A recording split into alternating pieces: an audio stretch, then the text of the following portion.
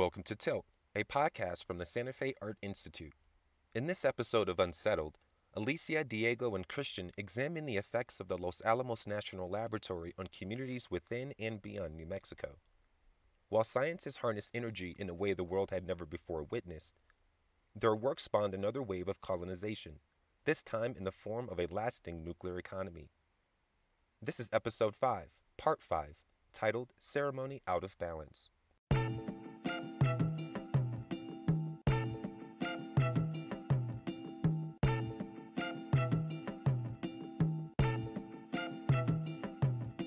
You are listening to Unsettled. Now you're talking sense. Got this pine cone in my brain, got my eyes open, I'm saying it's that wake up, that breaking free for them chains. It's that welcome to a new age, this right here for like a new wave. Third eye open wide, no more ride. I decalcify, open up them roads. Can happen, of healing and restoring our lands.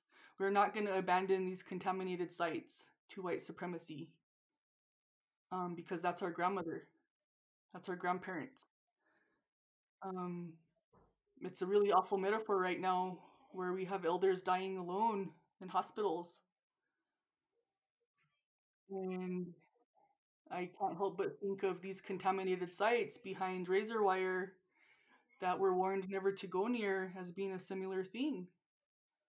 So what's happening right now is just another reflection of what this capitalistic patriarchal society has created. Everything that we see playing out with humans is playing out environmentally. And so until we make right with our lands, it's not gonna get better. This land back movement, we know that we cannot fully heal until we have our land back. And there's this restoration of an acknowledgement that only the indigenous peoples of this place can do that work because we have that spiritual ancestral connection. So yes, we can maintain our physical strength, we can maintain our spiritual strength, but as a community, as a society, we will never fully heal until these places are restored to us. When J. Robert Oppenheimer witnessed the first detonation of a nuclear weapon, he spoke these words: "I am become death, destroyer of worlds." Cited from the Bhagavad Gita, a 700-verse Hindu scripture, the phrase came to Oppenheimer as he watched the light of 1,000 suns that early July morning. A theoretical physicist and wartime head of Los Alamos National Laboratory, Oppenheimer was bearing witness to the sublime might of the world's first atomic bomb as it enveloped the southern New Mexico landscape. So hot was the sand where the bomb was detonated that it glassified on the spot. Not unsurprisingly, an obelisk marks the site as a National Historic Monument, which can be visited twice a year. When it dawned on him that the work he led had forever changed the world, Oppenheimer was racked with regret. The physicists, he said, have known sin, and this is a knowledge which they cannot lose. 75 years into the future, nuclear colonization, as Beata Tsosie Peña calls it, is still becoming death and destroying worlds. Los Alamos National Laboratory, a presence now for so many decades, covers a 36 square mile area. It is surrounded by what Lanel considers largely undeveloped land. The Environmental Health and Justice Program Coordinator at Tewa Women United, Beata has spent the last decade educating herself and the surrounding communities that are downwind, including her own pueblo of Santa Clara, about the impacts of Lanel on land, water, atmosphere, and people. I met her a few years back at the Espanola Healing Foods Oasis, a community garden she founded on a derelict hill just adjacent to the public library. Once a ledge for parking water runoff, the hill is now a garden terrace lined with river rock and sprouting a whole variety of plants, vegetables, and trees. Before COVID, folks from throughout the community could garden there or gather for the annual amaranth harvest, which usually takes place in September. The Healing Foods Oasis is located just off of Paseo de Oñate. So the years leading up to the Trinity test, which was the first atomic explosion, it was not on Hiroshima and Nagasaki, it was on the people of New Mexico. Those first 15 years of the labs was completely unregulated environmentally. So they were dumping things in the canyons, they were burying things in the dirt. Some of our oldest kivas were filled with nuclear waste, and now that area is known as Area G, which is a nuclear waste dump that is still in operation up there. And so like the communities that are downwind and downriver of the labs, they know what is up there. And these are places that are put to rest with great respect and left alone. And so for them to come up and they basically like harvested a lot of energy of this place. You know, the Jemez Plateau is a great place, a really big sacred site. And that's part of the reason they were successful. You know, they really twisted that loving energy to supplanting this culture of violence and twisting that energy into the explosion of the atom. And I have some elders, like Elder Kathy really talks about it well, about just thinking of that whole process and what it means. And so now not only do we have this legacy waste, but that was also an era of a lot of airborne plutonium being released into the air.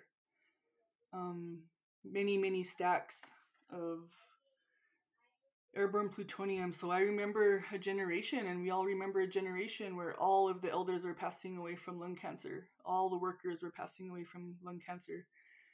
And there's stories even of how they were giving away cartons of cigarettes to the workers to kind of mask why they would develop cancer. The Area G that Beata is talking about is a material waste dump where nuclear and other hazardous waste from the Manhattan Project period into the Cold War was stored. Today, that area covers 63 acres of land. Nearly 40 pits and 200 shafts, containing somewhere between several 100,000 and 11 million cubic feet of waste, were buried just 3 feet into the ground, creating one of the largest nuclear waste dumps in the nation. San Ildefonso Pueblo is a mere 2 minutes away by foot. During the early years where regulation was nowhere in sight, those scientists harvested the energy of the Jemez Plateau, Beata says, only to deposit the waste of that work back into the earth. Beginning in 1950, LANL, then known as LASL, or the Los Alamos Scientific Laboratory, began conducting archaeological surveys in the area.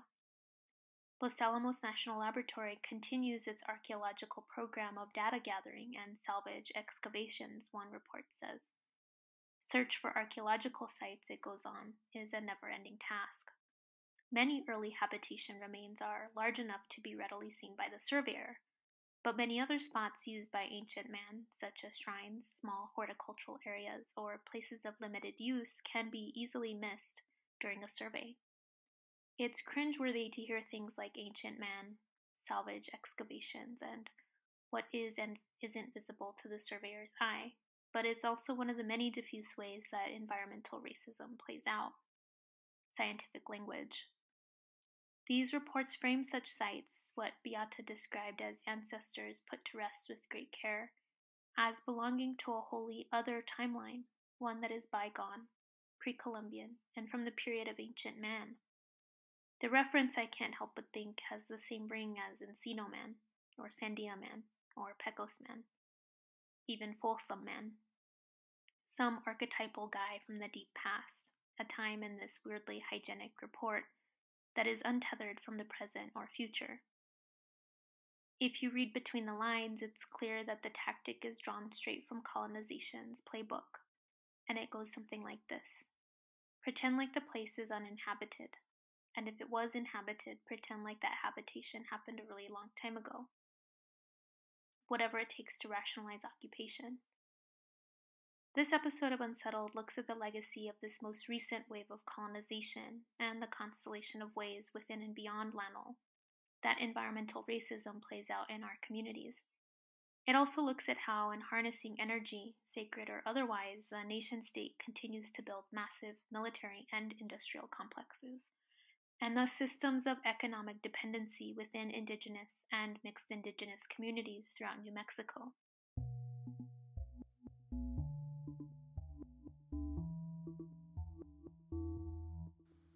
And for me, growing up on the reservation my whole life, I've experienced environmental racism without even knowing what environmental racism was. I would drive past these oil and gas rigs and barrels without knowing that it was causing harmful destruction to the environment, especially to my Indigenous people.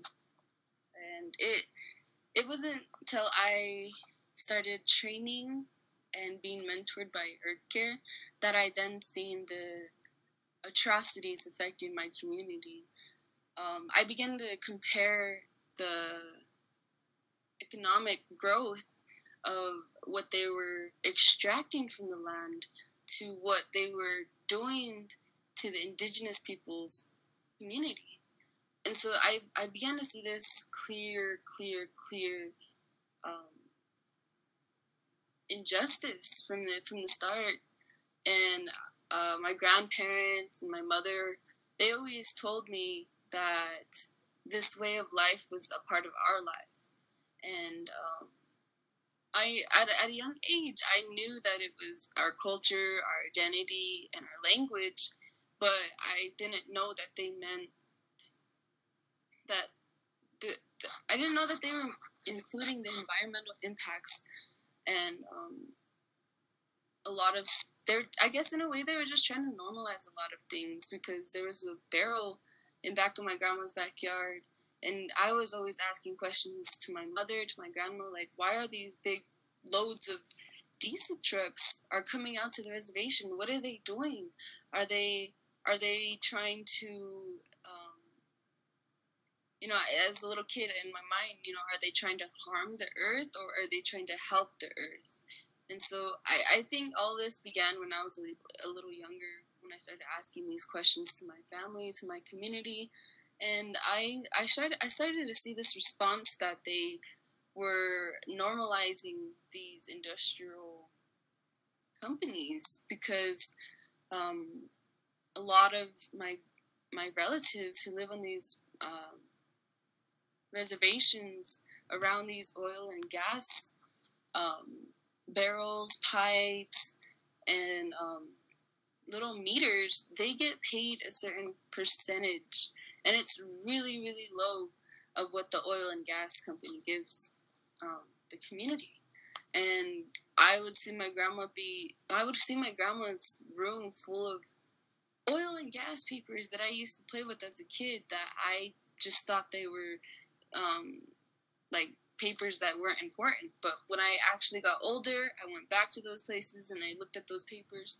They were actually oil and gas prices and percentages going back into the community, but they were only like $2 a paycheck that these communities were being paid from these oil and gas industries extracting from my community. Yang Toledo uses the word normalize quite a lot. And it's really a way of talking about how these systems of extraction and the infrastructure needed to keep them working become part of our everyday. The trucks and the roads and the small economic benefits start to look normal when they're repeatedly etched into our consciousness. Yang, who is Dene and Chicana, is 19 and a member of Yucca, Youth United for Climate Crisis Action. She is also a recent graduate of New Mexico School for the Arts and has spoken out against extractive industries in the Dene Nation at legislative sessions, county commission meetings, and climate demonstrations. As I grew up, I started to realize that this road can also be another way for them to extract more oil and gas from this specific reservation. Because I already knew before they wanted to build the road that there was many massive diesel trucks. Like, even to this day, there's like 2 or 3 diesel trucks that just go through my grandmother's dirt road on a daily basis. And so, every single time when we're outside, just sitting outside, just enjoying the outside, the outdoors. My grandma would be like, right there goes another one, right there goes another one. And before you know it, we would count 4 trucks heading to the north direction and only 2 coming out from the south direction. And so, I would always wonder, like, where are they going? What are they doing? What are they bringing, most importantly? Because there was big diesel trucks. What Yang witnessed while growing up was how extractive industries often require large infrastructure to not only extract a product, whatever that is, but also get it to its final destination. According to the National Resource Governance Institute, those infrastructure projects include roads or rail transportation, water systems, power, telecommunications, ports, and pipelines. And many of the developing countries where extraction takes place, the report continues, have infrastructure gaps that can make it more challenging to transform resource wealth into long-term development. In total, there are some 81 developing countries where extractive industries are the dominant economic, social, and political presence. We're not a developing nation, and yet the level of resource extraction, especially in communities of color, might make you think we were. I think it was when I began to public speak at county commissioner meetings, legislative sessions, that I started to see the policies that they were implementing on my community, and how they had a lack of advocacy from those communities, and representation from those communities in general. And I just started to see that it was just a big monopoly that they were playing on my reservation. And for me, how I would define environmental racism is injustices. I believe social racism is social and environmental racism combined in one. Because we always, in a lot of ways, we see these communities targeted by these big oil and gas companies, disregarding their social, economic, environmental impacts that leave harm on these communities. And I believe that these tactics that these oil and gas companies and lawmakers use to target Indigenous communities is by putting everything non-accessible online, so that we won't have a voice at the table, so we won't have a place to speak for our communities and our homelands. Environmental racism is a long history of Indigenous people and colonization.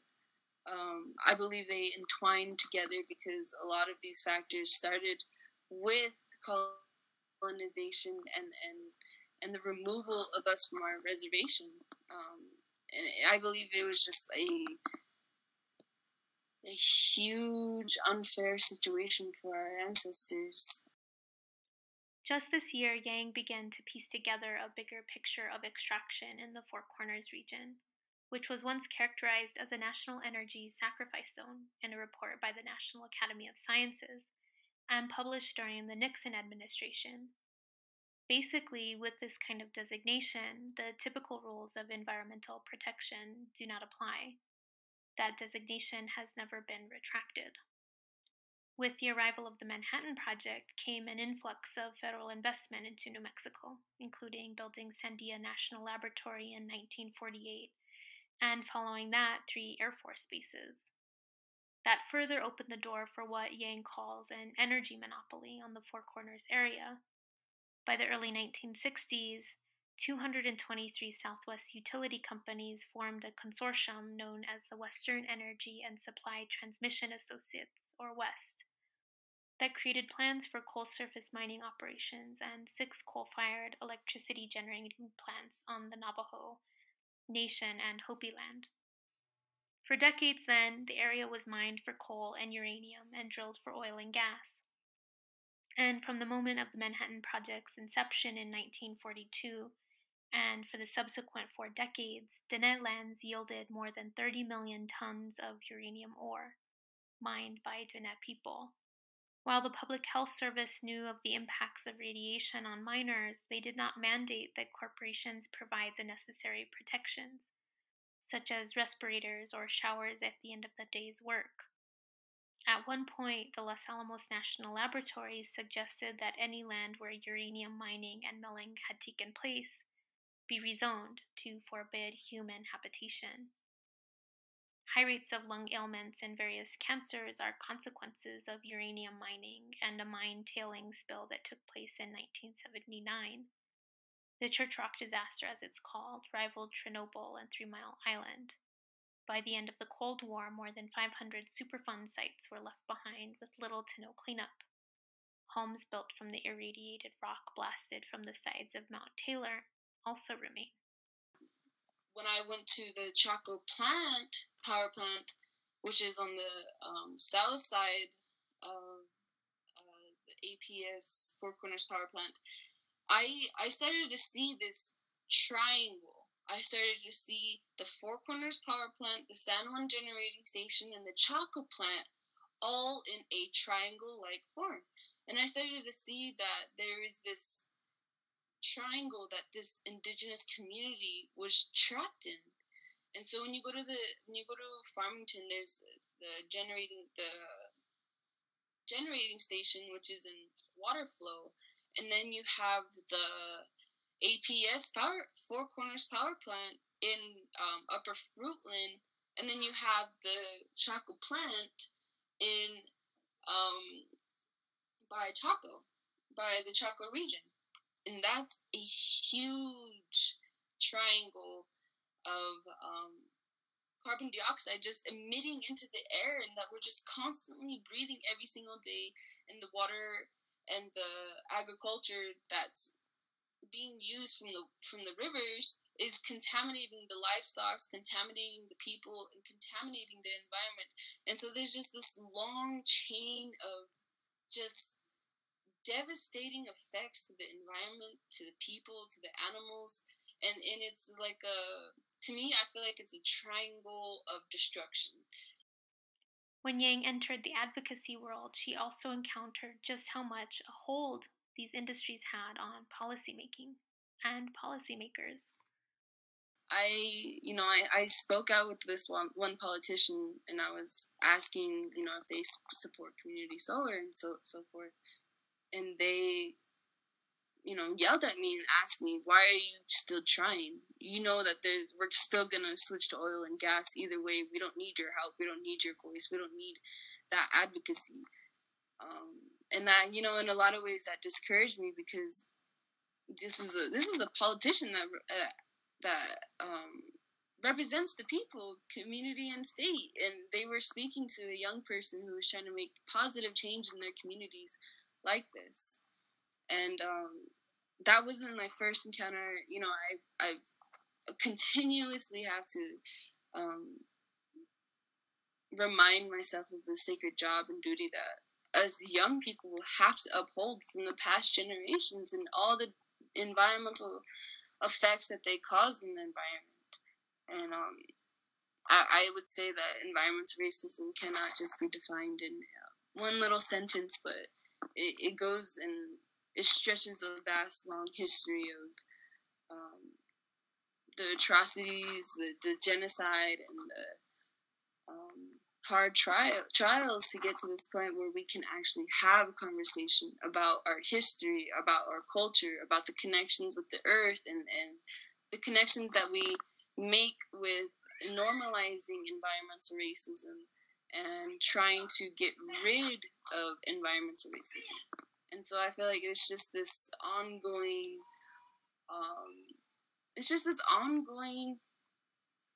hard-working effort to make this even possible.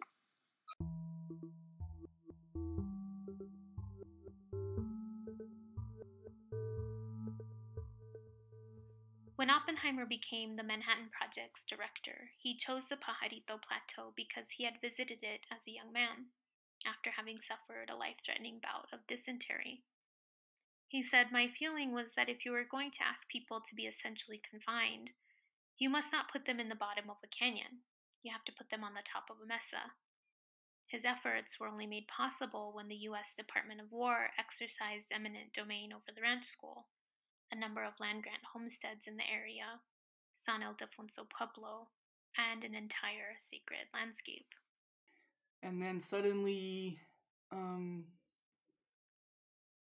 there's these tanks rolling up the hill, and all these military coming in to what is now Los Alamos, occupied Los Alamos, and under extreme secrecy.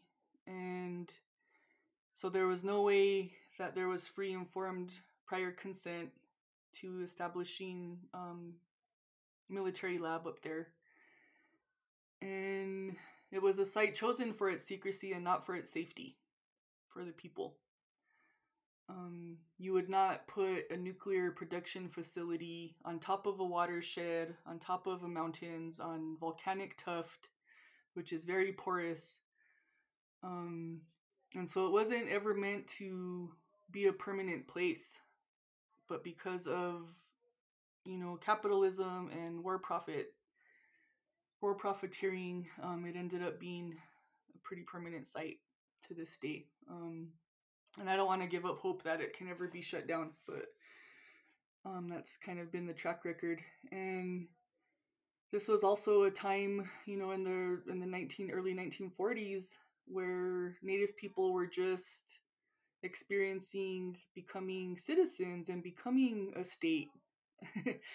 And I feel like that was very much a manipulation and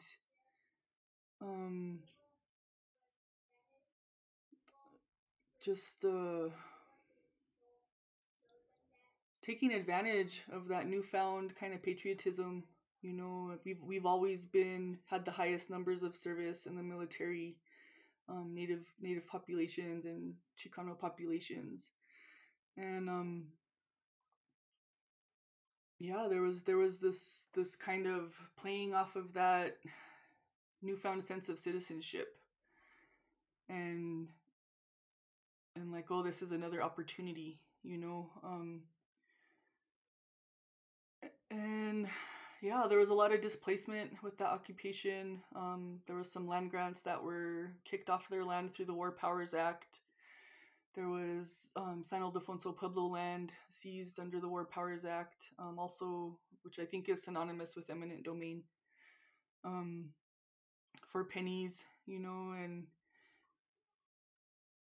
Los Alamos itself is on top of hundreds of ancestral sacred sites, cultural sites of significance to the Tewa peoples.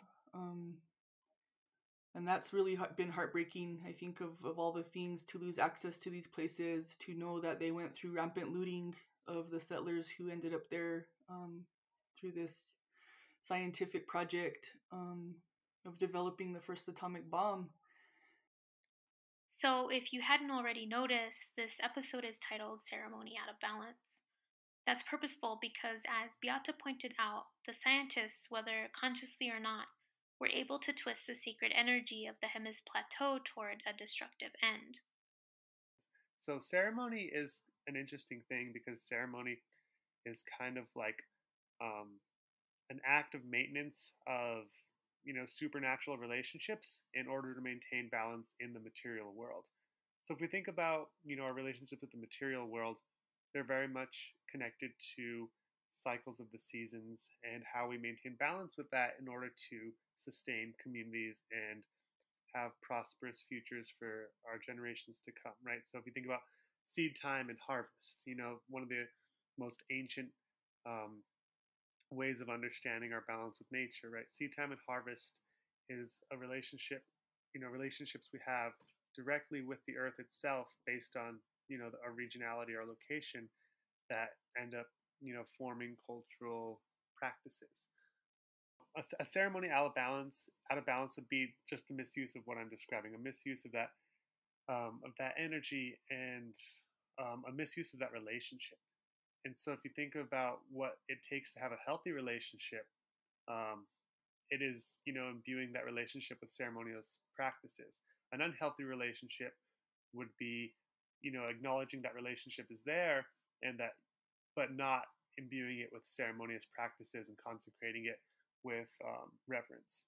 So, when there's densities of energy, energy is caused by resources, right? If you think about what languages, minerals speak, right? They speak in frequencies that do create sound and do create vibration, perhaps on a level that not all of our bodies can necessarily perceive. But there is always a frequency in everything that exists, and those energies in their particular um, sequencing or their particular um, arrangement create what we understand to be these energy densities, right? And a place like Los Alamos, jumping forward into the future, a place like Los Alamos specifically, you know, requires that kind of energy in order for something so vastly destructive to be created. And so that's a ceremony out of balance. Being in a place where this energy is present and being in a place where there's so much sacred spiritual communication occurring, and not consecrating it, not imbuing it with ceremonious reverence, and instead going there specifically with the goal to exploit and extract and destroy. That's a topic for another discussion because that gets into some really weird stuff. But right, I don't think that's was their intention. But when you enter a sacred space, right, you have to have a sense of reverence. Like, you have to ask permission when you go into sacred places. You have to leave offering when you go into sacred places.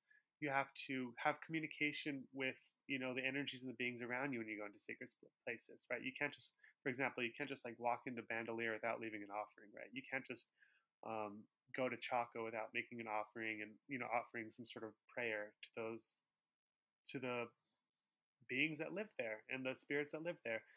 So I think when the scientists without that knowledge came into a place like Los Alamos, it ended up creating an imbalance in and of itself because there is not that respect, right? You can't walk into someone's house and just start building something. You can't just walk up to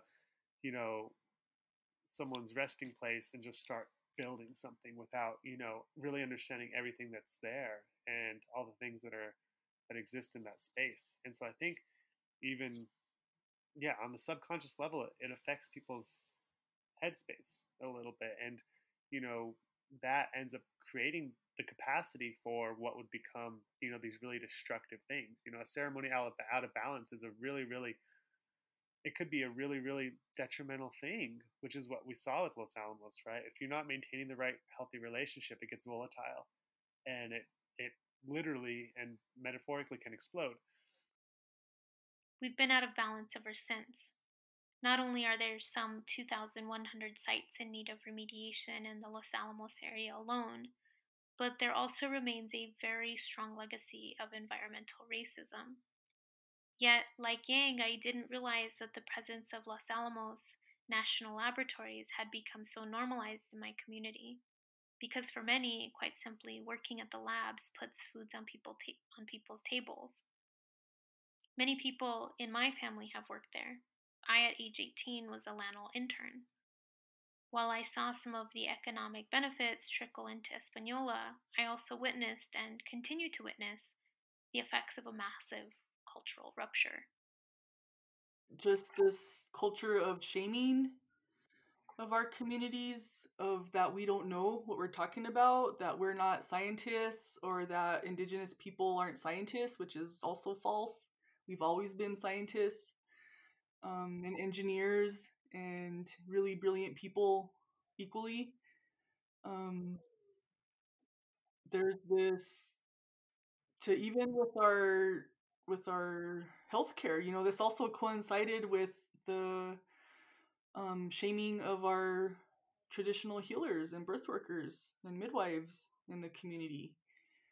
And that's no coincidence. When you have this militarism is synonymous with patriarchy. And you look at a lot of the language that these scientists use for themselves, and they blatantly co-opt the language of birthing and the creation of these bombs. To like where it's known as the birthplace of the atomic bomb. And I really try to get people to stop using that kind of language. It's like, no, they can never co-opt that creative power to birth destruction. Like, that's just gross, you know? To where they like name these bombs as if it was their babies, like Fat Man and Little Boy. And so yeah, just like these little things that if you start to look at them, like, wow, you really like co-opted birthing language with the creation of these bombs.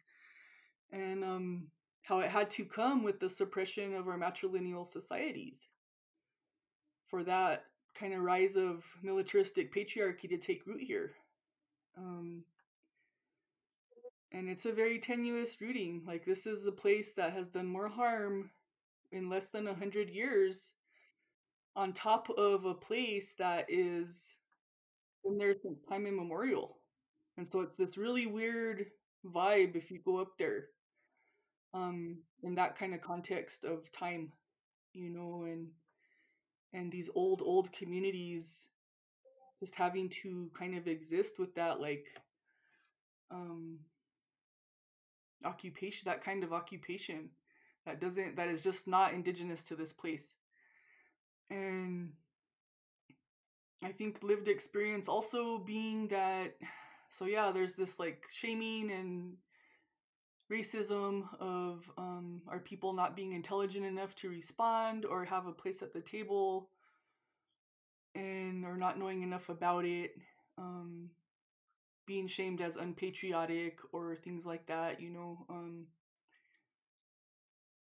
but also to where we've been kind of cornered into the only way we can start to kind of address environmental modern day realities is having accords of cooperation with the labs. So, and again, I don't speak for my pueblo in any way. I'm here representing Table Women United, but there's 4 pueblos that have accords of cooperation, and as part of those accords, they're given funding to have their own environmental departments. And again, these environmental departments are not equipped to necessarily deal with the kind of studies that we need, the kind of sampling we need, and monitoring of our water that tests for all these contaminants that are being released up at the labs. Not for remediation. So that just kind of furthers the silencing, I think, from and then even that, I don't even think those government to government relations are always honored, to where they're fully informed and about these things, because it's not a requirement of politicians or political leaders to be educated on environmental justice. It should be, but it's not. Or even have a strong political analysis of colonization and historical violence, and how that's ongoing. Though there is a lack of knowledge or willingness to understand the relationship of colonization to environmental racism in the greatest spheres of influence, Beata and Tewa Women United continue to champion women as the first environment, because environmental racism affects women, and particularly BIPOC women, in greater numbers. Pregnant women and pregnant people are way more vulnerable to toxins from nuclear industry. It's some of the only chemicals and toxins that can cross placental boundaries. Things like tritiated water, which is, because it's water-based, it's very easy to get into our food chain. And that's a contaminant of concern that's a constant at the labs. And women are twice as likely to get cancer from the same dose as a man. And right now, the standard for protections in the country for radiation exposure is based off an adult white male. So that's right off the bat, we're living within this scientific and institutional racism around who is protected from environmental standards. And that standard also applies to cleanup standards. So even though the state might say that a site is remediated and cleaned up, it's not cleaned up to my standard that's protective of my family and our indigenous lifeways. You know, and that's going back to that model of protecting those most vulnerable, and Navatoijia, which is land worker mother, the indigenous pregnant woman and pregnant person who holds 3 generations in one pregnancy. So anything that mother and that parent is exposed to during that pregnancy, it's impacting 3 generations right off the bat. And this is something we've endured for long enough to where we know the lie around the need for nuclear weapons on the planet. And there was also a really exciting win recently of the passing of the Nuclear Non-Proliferation Treaty and the ban on nuclear weapons, which takes place, I believe, on the 21st of this month, or 21st or 22nd. There was work being done to get some of the smaller countries to sign on to this nuclear ban treaty. And all the global superpowers were kind of laughing at them, like, oh, thank gosh, this little tiny country isn't going to have nuclear weapons. But once 50 nations sign on to it, it becomes global international law. And so they did it. And so now nuclear weapons are illegal. The treaty that Beata is talking about went into effect just yesterday. Officially, it is called the Treaty on the Prohibition of Nuclear Weapons, TPNW, which makes it illegal under international law to develop, test, possess, host, use, or threaten to use nuclear weapons. While it has been adopted by 2/3 of United Nations member states, the main nuclear powers, including the United States, the United Kingdom, Russia, China, and France, have not signed on. There is so much work to do, but it's a step. So a lot of us young people have to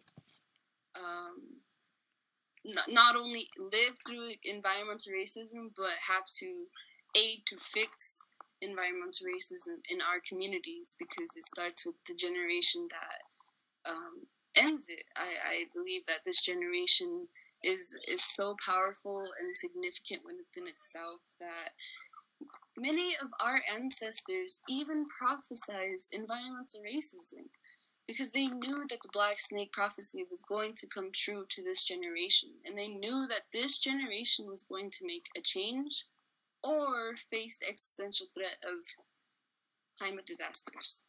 And so when I heard that prophecy when I was joining the advocacy world, I knew that this was a sacred duty and obligation to take care of Mother Earth. Now you're talking sense. Got this pine cone in my brain, got my eyes open, I'm saying it's that wake up, that breaking free for them chains. Thank you for listening to this episode of Tilt Unsettled. This episode was produced by Alicia with interviews by Diego and post-production by Christian. Our theme song is rapper Wake Self's Holy Water. It can be found on his posthumous album, Ready to Live. Unsettled is a 9-part series. Keep listening on our website at sfai.org or the SFAI channel at podbean.com. This project is supported in part by the National Endowment for the Arts. I'm reaching holy water, yeah, bump in the trunk, third eye opened up, yo, bump in the trunk, third eye opened up, keep it alkaline, keep it alkaline,